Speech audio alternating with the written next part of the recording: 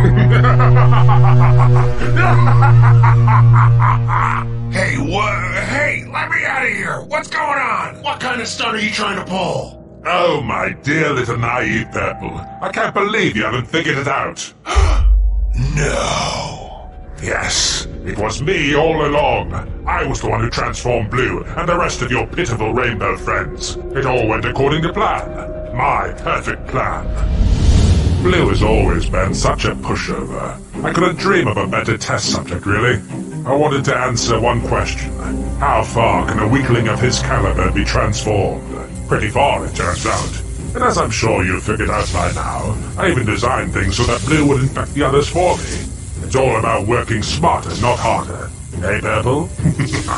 Maybe I didn't know exactly how powerful everyone would turn out to be, but so what? Who doesn't love greater power?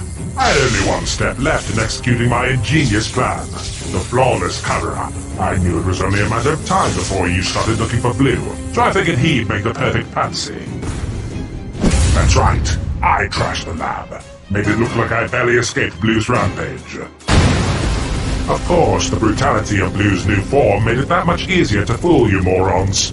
I had to say, I almost expected more. So unfortunate you had to disappoint. Unfortunate for you, at least. It's only a matter of time before I'm able to train them and harness their power.